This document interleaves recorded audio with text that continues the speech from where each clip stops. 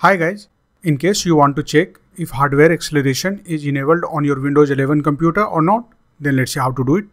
So for that, first of all right click on the start button here and then go to settings. Now here go to system and then click on display. Now here scroll down and under the related settings, you will see the option graphics. Simply click on it. Now under the default settings, you will see this option advanced graphics settings. Simply click on it.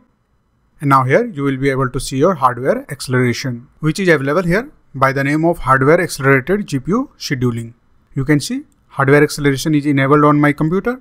On your computer, if it is enabled and you want to disable it, you can simply turn it off and then restart your computer and the hardware acceleration will be disabled.